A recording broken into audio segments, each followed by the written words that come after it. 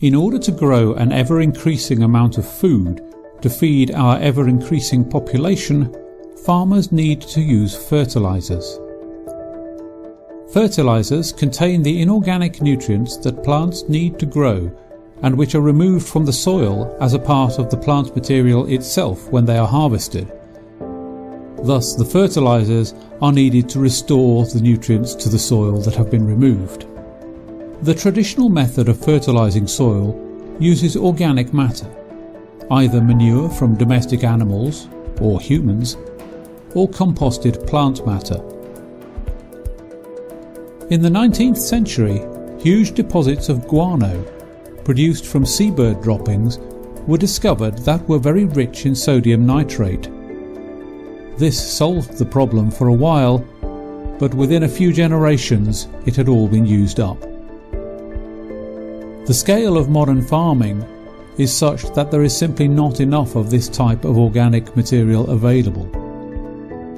In addition, these fertilizers are relatively bulky to transport and to apply to the fields. Most fertilizers used by commercial farmers are inorganic fertilizers. On the packets you will see NPK values. These refer to the percentages of nitrogen, phosphorus and potassium that they contain, three of the most important elements for plant growth.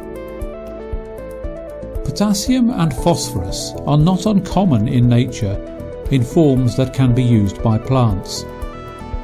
But nitrogen is mainly found in the atmosphere as the almost inert nitrogen gas. One of the main sources of usable nitrogen in nature is lightning.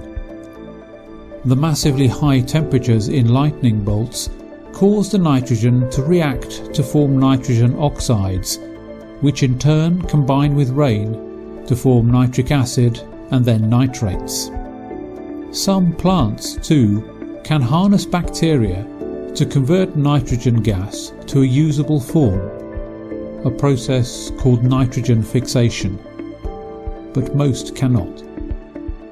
In 1909, Fritz Haber successfully synthesized ammonia from nitrogen and hydrogen gases in the laboratory. By 1913, a team at BASF, led by Carl Bosch, had developed this into an industrial process, known now as the Haber-Bosch process. Nitrogen and hydrogen are combined at high temperature and pressure in the presence of an iron catalyst, and the process produces ammonia. The mixture of gases is cooled, and the ammonia, which liquefies at only -33 degrees Celsius, becomes liquid and is easily removed. The remaining nitrogen and hydrogen are fed back into the beginning of the process. Naturally, it is not possible to replicate the high pressures used in the Haber process, but it is possible to carry it out after a fashion in the laboratory, at room temperature, and to show that ammonia is indeed produced. We can show that this gas is indeed ammonia by carrying out a few tests. First of all, it is alkaline, as can be seen by the changing colour of universal indicator. There are very few alkaline gases, and certainly no others that are likely to be present here. Secondly, if a bottle of concentrated hydrochloric acid is held near the outflow, we can clearly see the white fumes of ammonium chloride being formed. And finally, we can use Nestle's reagent. This is a diagnostic test for ammonia and its compounds. It is rarely used in schools these days, as it contains toxic mercury iodide in very concentrated corrosive sodium hydroxide. The orange colour is diagnostic of ammonia. Ammonia itself is not very useful as a fertiliser. It is a gas, though very soluble in water, and it is toxic and corrosive at high concentrations. Ammonium compounds, however, prepared by reacting ammonia with different acids, are solids and generally harmless.